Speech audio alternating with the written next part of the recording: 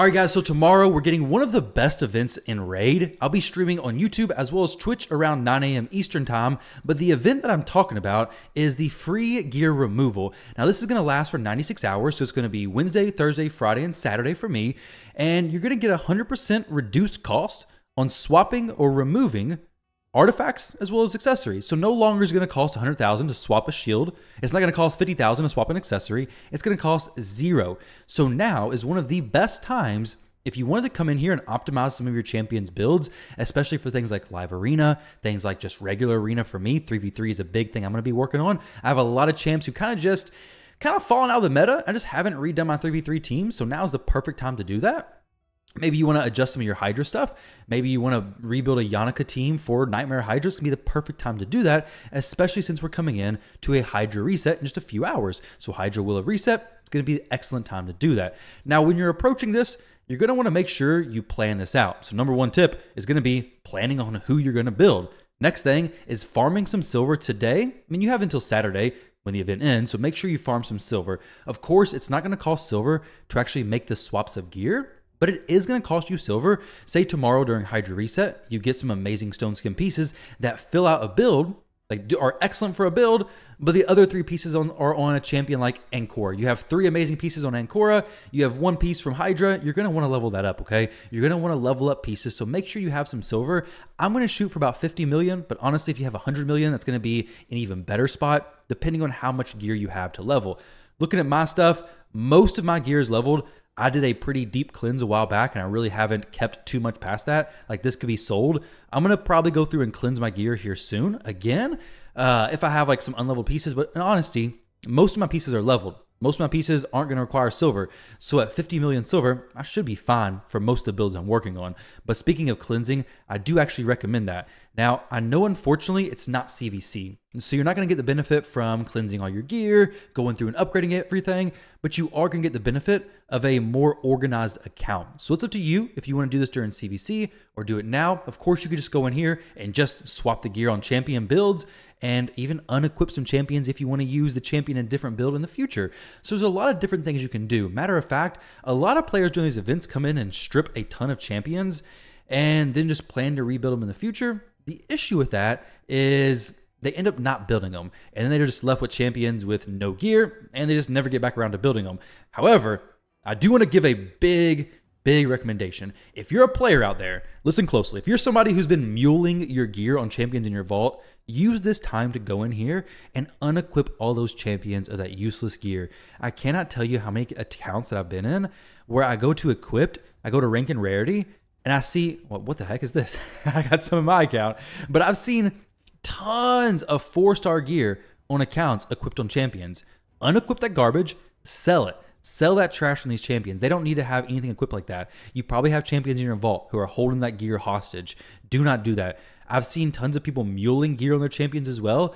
Sell that stuff, okay? If it's low quality gear, remove it from those champions and sell it. This is the perfect time to do that. Man, it'll clear up so much on your account, and when you're cleansing gear in the future, it'll also make your game run faster. It literally slows down the game when you're cleansing gear, especially if you're going through equipped and you have like 4,000 pieces equipped or total pieces in your account. It makes the game actually run slower. Now, if you close this, I don't think it does, but I've been in accounts where, man, the gear is just absolutely overwhelming. So use this time to cleanse some gear, especially on those champions you're muling it on. You don't need to do that, guys. Trust me. And next up, download the Hell Hades Optimizer for easier gearing. So this is especially helpful if you're doing something like I plan on doing, which is just building some new teams for the arena, working on stuff in the Cursed City. I got some epic champions who I just want to build with decent stats.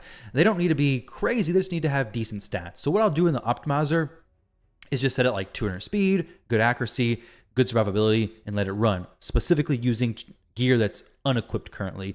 Now, if you want to optimize your builds like for maximal potential, maybe you're trying to optimize Hydra, you're trying to optimize Fire Knight.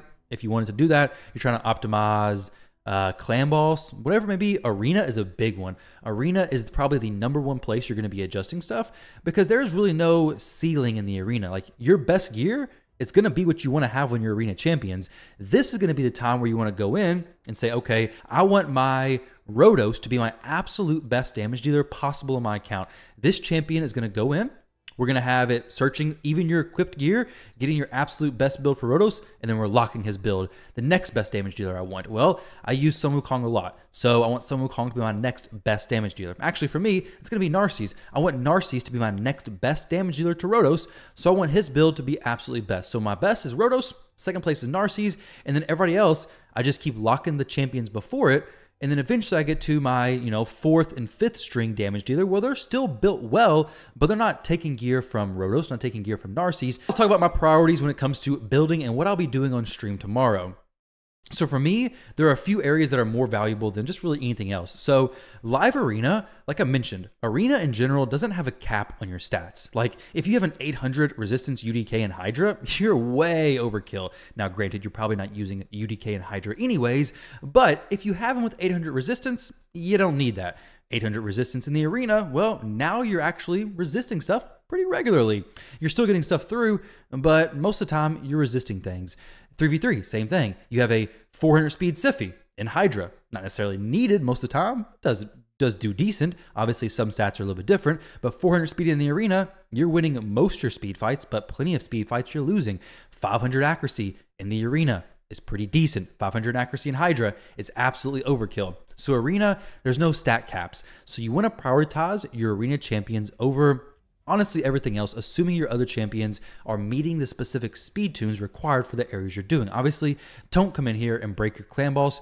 Don't do none of that stuff. Don't break teams already working unless you plan on rebuilding them. But for me, I don't plan on doing that, so I'm not going down that route. But I will come in here, okay, my Rotos is my best built champion. I want him to be my top. My Sun Wukong may have gear that could go on Narcisse, so maybe I prioritize Narcisse over Wukong, or maybe I prioritize Georgid somewhere in there and get him in a good build. So when it comes to arena, I prioritize that the highest, but then the next, I'm going to be looking for 3v3 rebuilds, complete rebuilds there, but it's going to go into live arena. The reason why live arena is number one is because live arena takes fewer champions than 3v3, but it's going to use similar champions. So I can dedicate the best stuff to live arena, and then next tier to 3v3, and then I want to dedicate stuff to Hydra. Now, Hydra isn't going to require a lot of, like super high stat caps, but it's going to require some pretty specific gear. And I may have to swap some stuff from different champions, but I plan on building out a Trunda team for hard mode Hydra and a Yannicka team for Nightmare Hydra. I have to go through and figure out what my champions, how they're going to be set up, all that kind of stuff. So it may not happen in tomorrow's stream. It may happen in a future one, but this is something I want to do during this free gear removal event. And then Centranos general builds on epic champions. Honestly, I have a lot of champions in my account who are epics that just don't have any gear. Maybe they've gotten like some pieces taken off of them because I was wanting to test stuff, but I want to come in here on these champions and throw on gear that's not great, but it finishes the stats that I need for them. For example, Mistrider Dythe. I want him to have 100% crit rate, 200 plus crit damage, 200 plus speed. Does he need accuracy? Yes, he does for the AoE decreased defense. So accuracy there, and then he's good to go. I don't need to max his stats, but he needs to be functioning in content. Whenever I come into Centranos, I click on a stage, I want to beat it. Well, I can't because Mistrider isn't geared. My Stoutus isn't geared. All my champions aren't built. I got to go through and build them all. Well, I would much rather just have these champions already done. Same thing with Doom Tower Seeker Rooms. Go in here, see what epics you need, build these champions. Also, something worth noting is when you're building your live arena champions, you can consider building teams for Dark Fae as well. I think I'm a little bit behind on the current rotation. I missed a day or two, I hope. Hopefully not more than that, but it is what it is. I'll get caught up. Well, I can't get caught up, but I'll get to the top eventually, guys. I'll get to the top. But hey, tomorrow, free gear removal event. So definitely plan this accordingly. You have 96 hours, so plenty of time. I love that Playroom's doing this. So you have plenty of time to work on this, plenty of time to rebuild your stuff. I'm going to go over what I'm doing. You could even wait for an artifact enhancement event. There's no rush to this. Matter of fact, is there any artifact enhancement events coming up? Let me see that real quick. So calendar, we have free gear removal, artifact drop fever. Doesn't look like any artifact enhancement events, but I guess it's fine. I mean, I wish there was some artifact enhancement events. There may be randomly because they have nothing right here.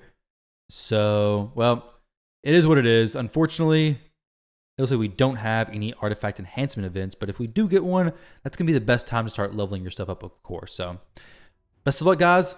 Hopefully, you get the most out of this free gear removal event. It's a great time to just revamp your account, give it a facelift of sorts, But let me know what you're doing. What champions are you rebuilding? What champions are you working on during this event? And I hope to see you guys on my stream, either over here on YouTube or over on Twitch. Thank you guys. I appreciate you all, and I'll catch you in the next one.